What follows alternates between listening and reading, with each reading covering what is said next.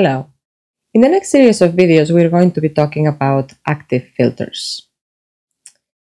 The objectives for this set of videos is first we want to understand what filters are in electronic circuits and what are their general characteristics. We also want to understand the different possible classifications that there are of filters. That is to say, what's an analog filter versus a digital filter, what's the difference between a passive versus an active filter, bandpass versus high pass versus low pass filter, and so forth.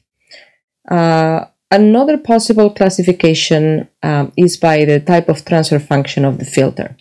And based on transfer function, the filters can be characterized as Butterworth filters, Chebyshev filters, Bessel, elliptical, and a myriad of others. So we're going to try to understand the difference between the performance of at least the three most common, I would say, types of filters used, that are the Butterworth, Chebyshev, and Bessel transfer functions. And then we're going to move on to filter design. Now, designing filters of low order is fairly simple, but as the order of the filter gets higher, the design process becomes more cumbersome, and so techniques have been developed and methodologies have been developed that are standard, and they're step-by-step methodologies that try to simplify the process of designing high-order filters. And those methods use typically the concepts of frequency scaling and magnitude scaling. So we're going to be studying what those mean and how to apply them in the practice. And we're going to apply to the design, or apply those concepts to the design of a particular type of filter, which is going to be the Butterworth filter. But they can be extended to the design of other types of filters as well. And then finally, we're going to learn about the state variable filter and how to design a basic state variable filter to achieve a particular filter response, whether it be a low pass, high pass, or band pass filter. So first of all, what are filters in electronic circuits? And a filter is a circuit that's going to produce a particular frequency response. Typically, it's going to take in an input signal, and it's going to either let through certain frequencies and remove others, or amplify certain frequencies and attenuate others. Filters are a very important application in analog circuits, and there's a lot of research that has been done in the area of filter theory, design, and implementation. The reason why they are so important is because they're used in many different applications. For example, any radio application is going to involve several filters, modulation and demodulation processes. Those include filters. When we talk about signal conversion, analog to digital converters and digital to analog converters, image processing and signal processing circuits, all of those are going to use filters in some shape or form. So let's take a look at the different types of filters that there are, because when faced with a particular application that is going to need a filter, one of the first questions that we're going to be asking is, what type of filter do I need to use for this application, or what type of filter is best for this application? So one possible classification is to classify filters as analog versus digital. Analog filters, as the name indicates, are circuits that process analog signals, which are continuous time signals, whereas digital filters operate on digital signals, which are signals that have been sampled and that have been digitized, converted into a digital form comprised of a sequence of high and low, or ones and zeros.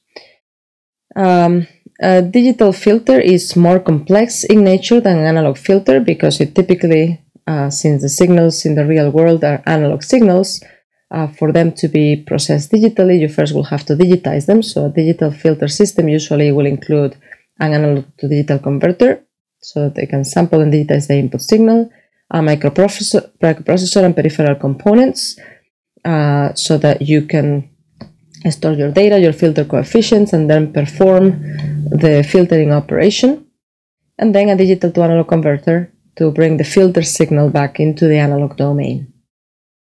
Analog filters process analog signals directly, meaning you don't have to include a data converter, neither at the input nor at the output, and typically they're going to be simpler than just a microprocessor. They're also typically faster since they avoid certain steps like sampling, DSP, and reconstruction. Now, digital filters, as mentioned, tend to be more expensive just because they require more hardware and in some cases complex hardware than their analog counterparts.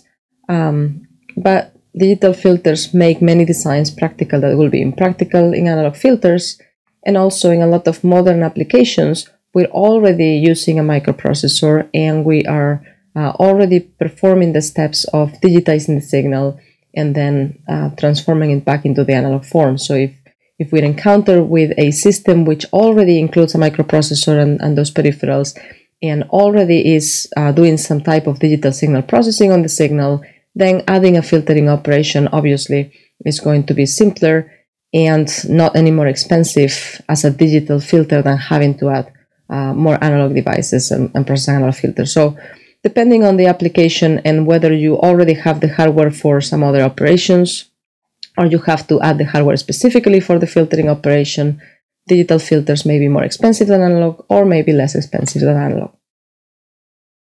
Now, another possible classification of filters is passive filters versus active filters. And obviously this is a classification for analog filters. Analog filters that are considered passive filters, they use only passive components, meaning resistors, inductors, and capacitors. They're typically simpler than their active counterparts, and they use less power than active filters. But they have also their disadvantages, meaning they cannot provide any gain greater than 1, for example, and also sometimes they experience loading issues because they don't have any buffering stage. Active filters are filters that use at least one active element, and in addition they may use a variety of passive elements. They have some advantages in that they allow for gains that are greater than 1. They typically provide some buffering so they avoid loading effects that are one of the disadvantages of the passive filters. And in general, they allow for easy design, especially in the case of higher order filters. It's easier to design them using active components than just passive components. They also have their disadvantages. For one thing, they consume more power because of the active components. Active components are nonlinear devices, even though we assume that they are linear and we operate them in their linear region. They are, in essence, nonlinear devices, and they are going to introduce nonlinearities in our overall circuit.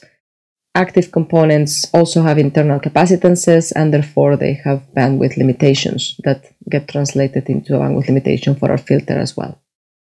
So those are some of the advantages and disadvantages of each of the filter. Obviously, both of them are useful and both of them are used. Passive filters typically abound in applications that require first order or even sometimes second order filters. Active filters are more common in higher order filter applications. Finally, another possible classification of filters is depending on their passband, whether they are designed to allow signals through that are of lower frequencies, higher frequencies, or a range of frequencies. And so they can be classified as low-pass filters, where, as we can see in the first image, they are going to let through signals of frequencies lower than a certain cutoff frequency, and then they're going to reject or attenuate signals of higher frequencies. High-pass filters, just the opposite. They're going to reject signals of frequencies lower than the cutoff frequency, and they're going to let through signals of frequencies that are higher than the cutoff frequency. A bandpass filter is going to allow through signals that are within a specified frequency range, known as the passband, and notch or band reject or stop band filters are going to be filters that are going to reject or attenuate signals within a certain range. They will let everything else through, but they are typically designed to eliminate a particular frequency or range of frequencies from our signal. These are ideal filter responses, as we can see. They have a perfect sharp edge that divides the passband from the stop band. and the frequency that divides, that creates that division, is known as the cutoff frequency. Real filters are never going to have these perfect shapes. They are not going to have these sharp edges, but rather there's going to be a certain transition from the passband to the stopband, and based on the generic shape of a real filter, we can differentiate different regions. We're going to be talking about the performance of filters and how to measure the performance of filters based on different characteristics. There are three things that we're going to be looking at. At higher level, two things: the frequency response of the filter and the time response of the filter. And within those two, we're going to be looking at, within the frequency response, we can consider the amplitude response of the filter and the phase response of the filter. And then within the time response of a filter, we're going to consider both the impulse response and the step response. And from those different types of responses, we're going to derive some characteristics, and we're going to be able to compare performance of different types of filters. And as we shall see, it's very difficult to find a filter that is going to perform the best in all possible characteristics. Typically, there are going to be trade-offs. And so, for example, filters that perform better, that have a better frequency response, may not necessarily have the base time response, etc. We will see what we mean by all that in the next video. Thank you.